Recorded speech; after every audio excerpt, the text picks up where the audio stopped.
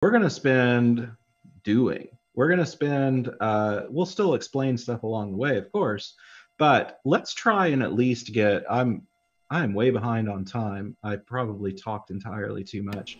Hopefully it was worthwhile, but let's actually try and get a workspace built and see how far we can get into this start the workshop section. So I'm going to do this in the Ohio region. You guys, if you're following along in your own account, feel free to pick a region closer to you if you want, but pick one of these regions. These are the ones that we've tested. So here we go with Cloud9 in Ohio. I'm going to create an environment. What else can I do? What else do I need to do? Name it EKS Workshop. Choose a T3 small. So EKS Workshop, then T3 small. By the way, if you are really wanting to save money, you can still pick T2 micro, but it won't work for the Kubeflow chapter. So we bumped it up a little bit to T3 small to handle that chapter. We won't be doing that chapter this week. So if you, like I said, if you really are watching out, then you can do the micro instance. It'll work just fine. So this will take a couple minutes to come up. This is provisioning an EC2 instance. If you aren't familiar with Cloud9, it's a cloud-based IDE that AWS provides. And it brings up an EC2 instance that has the capability of more or less going to sleep and waking back up as you need it. So the default setting is to go to sleep after it's been inactive for 30 minutes. So if you close this tab 30 minutes later, your EC2 instance will be stopped, which means you'll stop paying for it. It's pretty cool. Then when you connect again, it'll wake back up and pick right back up where you left off. So we have our Cloud9 instance. I like to sort of rearrange the screen a little bit, so you can do this too if you want to. I close the welcome, I feel welcomed already. I close this little bottom bar just because I want to reopen a terminal up here. And that way I get, a decent size terminal. And now I'm ready to go. So next up, installing some Kubernetes tools. So the first one that we're going to install is kubectl. And we actually vend our own version of kubectl, but you can use the official version of kubectl if you want to. The reason we started vending was to have IAM integration built into it, but since then we've actually had that accepted upstream. So we're still in the habit of vending our own, but it's just for convenience sake more than anything. So let's yum install some utilities that we might use later in the workshop. These are just basic shell utilities, JQ, get text, more utils, etc. Nothing Kubernetes specific, but pretty handy. Here's another one that isn't yum installable, but it's also pretty cool because it's a Docker file, or it's a Docker command. And we're installing it, quote unquote, by just setting up a shell alias. YQ is, if you've heard of JQ, which we just installed for processing JSON, YQ is the equivalent for processing YAML.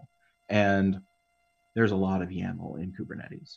Get ready. If you didn't know, there's a lot of YAML. Now you know. having the ability to process it versus using sed and awk and things like that, definitely worthwhile. So we've set up our environment as far as installing commands and stuff goes. Next thing we're going to do is we're going to build an IAM role for our workspace. And to make it easy, we have this deep link right here that will take you to IAM and get you started down the path of setting up this role. So we pick, it should be picked for you if you follow the deep link, but just confirm the AWS service is the trusted entity, EC2 is the service. We go to next and permissions, and the deep link should have already checked for you administrator access. So we go to next for tags and then next to review, and we give it a workshop, we give it a name, EKS Workshop-admin. You can see I've already done this, but at this point you can just hit create role.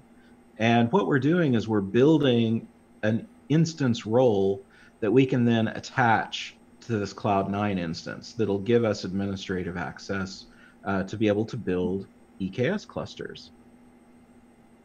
And that's, you know, what's really cool about that is I don't have to have my credentials locally on the workstation.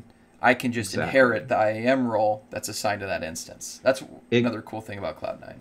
Exactly. And separately, a little bit of need to know about Cloud9 is Cloud9 uses short-term credentials.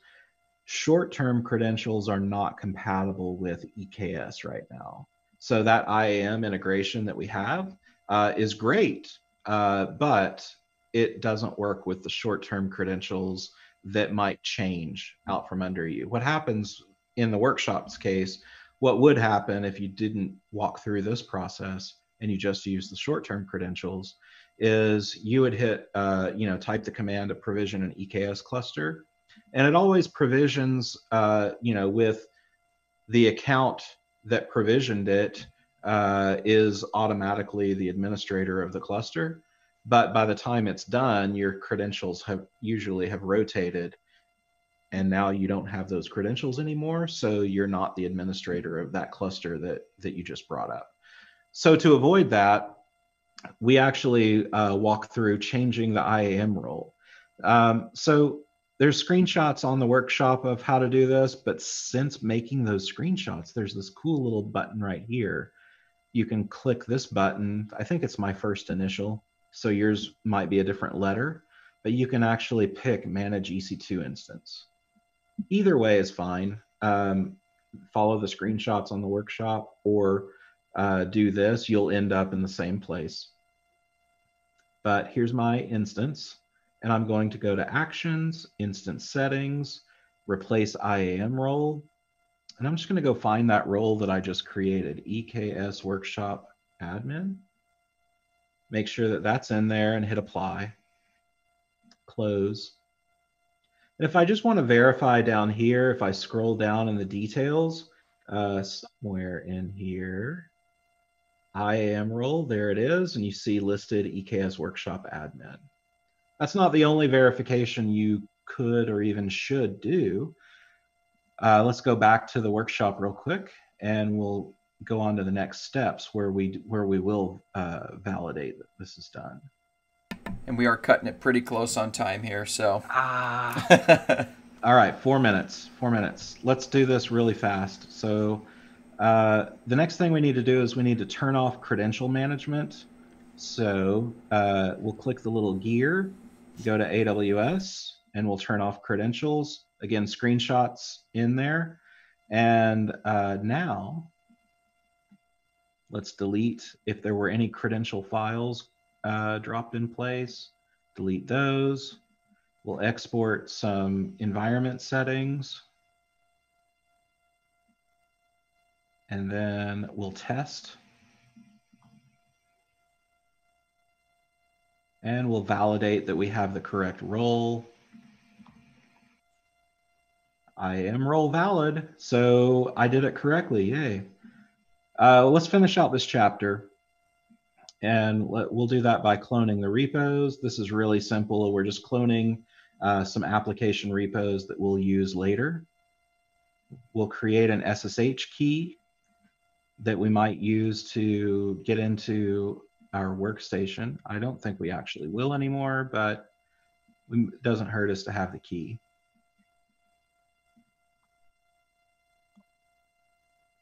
Oops.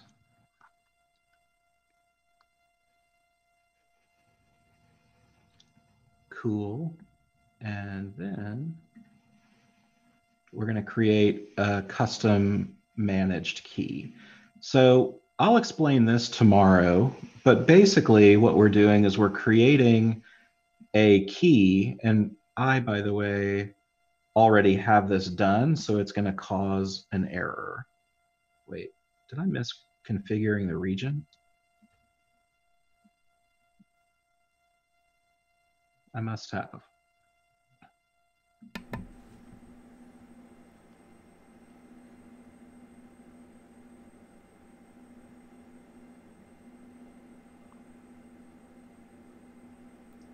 Okay, now my default region is set. So anyway, the custom managed key is a KMS key that we're going to use to encrypt all of our secrets for our cluster. And I've created the key already. So I'm just going to reference it here by discovering what the master ARN for that key is. And then as we build the cluster tomorrow, we'll talk about how that works. So let's wrap up by looking at what we did today. Today we had a lengthy discussion about what is Kubernetes, how it works, how it's constructed, and then what EKS is in the Kubernetes space and how that can help make it easier for you to run Kubernetes at AWS.